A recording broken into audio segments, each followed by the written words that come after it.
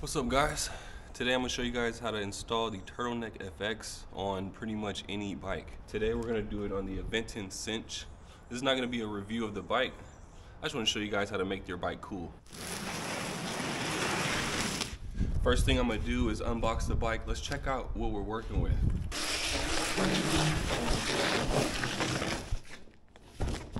This is going to be a fat tire folding e-bike. Aventon's pretty popular at this point. Like I know a lot of people have made videos on this particular bike. I will be doing a review, but today I just wanted to show you how to install BMX bars. This is primarily for anybody that has a folding e-bike, but if you have a bike and you want to put my folding stem on there, you could definitely add it to your bike for sure.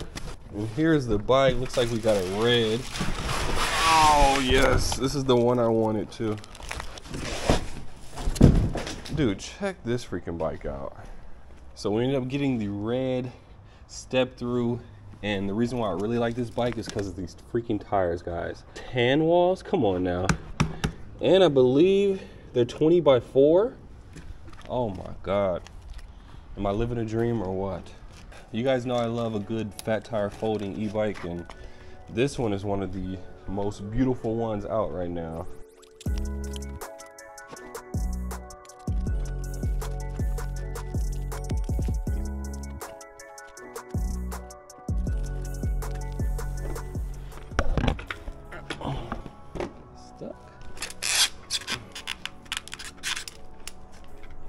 Pretty tight.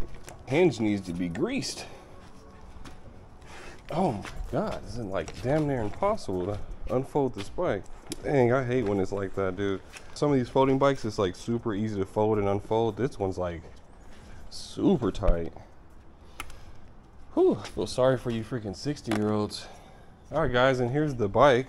I like it. I've always liked this one. I think that color combo is like super dope. Red with the tan. Come on now. Now we're gonna add the BMX bars, and it's really gonna transform the whole look of this bike. Watch.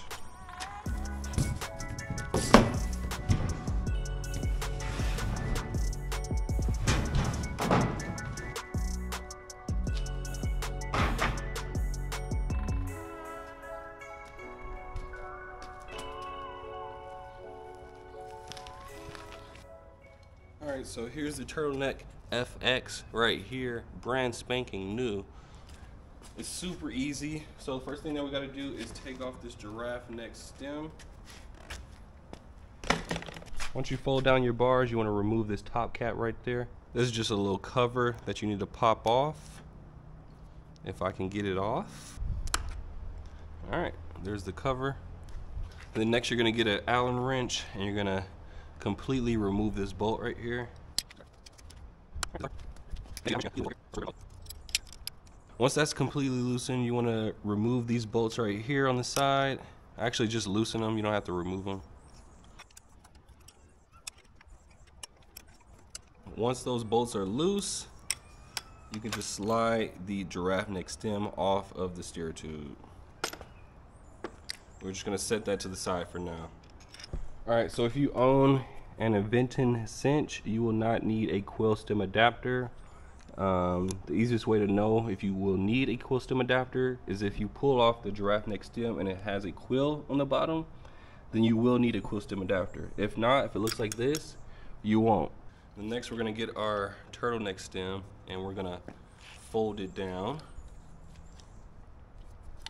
like that, okay? Now, here's the tricky part.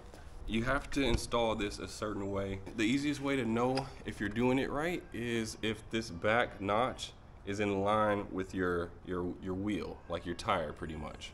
So we're gonna slide this onto the steer tube. Next we're gonna get our top cap and bolt, and we're gonna screw that back into the steer tube. You don't wanna screw it too tight, just tight enough. All right, next we're going to close the stem, and now we have to align it with the front tire. So you want to make sure that this line right here on the back of the stem is in line with that front tire.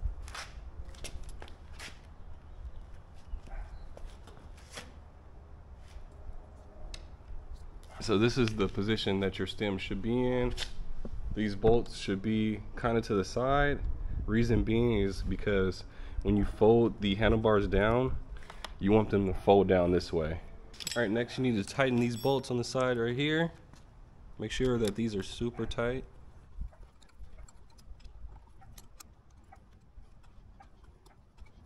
Once this is securely on there, now you're going to take off this top cap on the Turtleneck FX. Next, you're going to put on your BMX stem. I chose this tan one just to go with the tan wall tires. And once you put the stem on there, you just want to tighten that top cap right back on.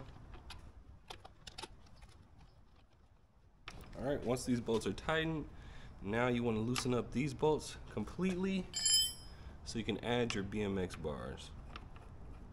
This part is super easy. You're gonna mount the bars onto the stem and then tighten down those bolts once again.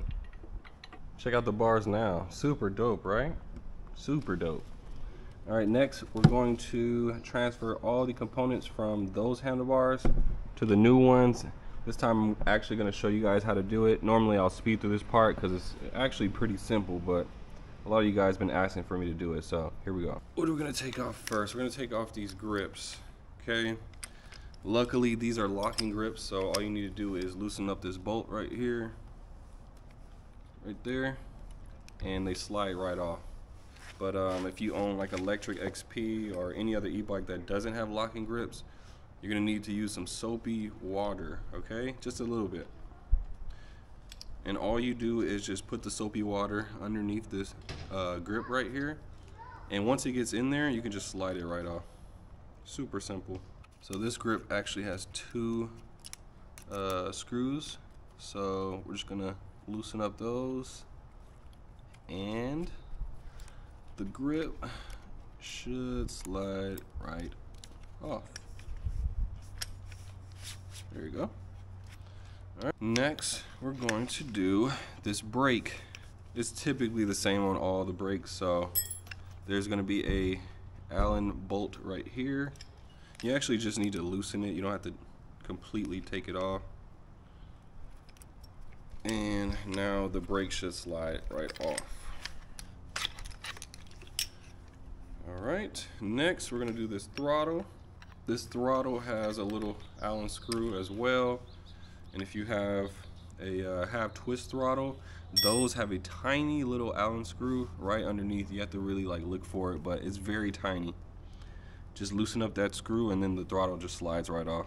You might need to disconnect the cable just so you can slide it off. It's perfectly fine. You're not gonna mess up the bike. Yeah, and just slide it right off. And then next we're going to take off this control panel right here, and it's the same thing. It's a tiny little Allen screw right there. Dude, I'm telling you, it's super easy.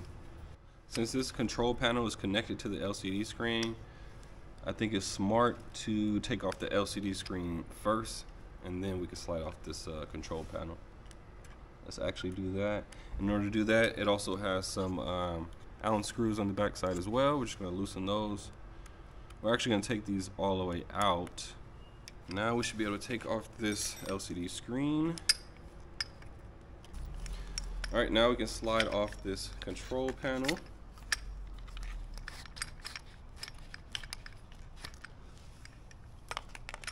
Now we're going to move on to the other side of the handlebars. We got the right side grip this time. Going to loosen up these bolts. All right, grip is off. Next we're going to do the brake lever. So we're going to move the shifter over. So now we can access this bolt right here. All right, that's loose enough. We should be able to slide everything off now. Okay, and everything is off. Now here is an exposed giraffe neck stem. We're gonna throw this in the trash.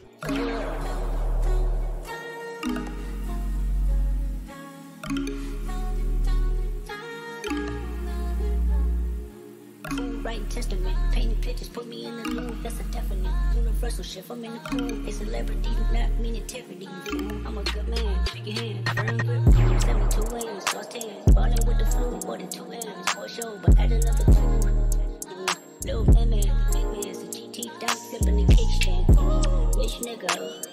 phone. Trying to keep the balance, I'm staying strong. Stop playing with me before I turn you to a song. Stop playing with me before I turn you to a song. Hey, bitch, I'm attractive. Can't fuck with you no more, I'm fasting. Bitch, I'm attractive. Can't fuck with you no more, I'm fasting. Alright guys, well, that was the instructional video on how to install the Turtleneck FX. If you guys have any further questions, leave a comment down below. And if you guys haven't picked up a Turtleneck FX, head over to davidbrandnew.com. Go ahead and get you guys one. I guarantee it will change your life. I know it'll change your bike. But yeah, let me know what you guys think. I think it looks incredible. Stay tuned. I'm going to be doing a full-blown review on this bike. And yeah, hope you guys enjoyed. Until the next one, deuces like that. Yee.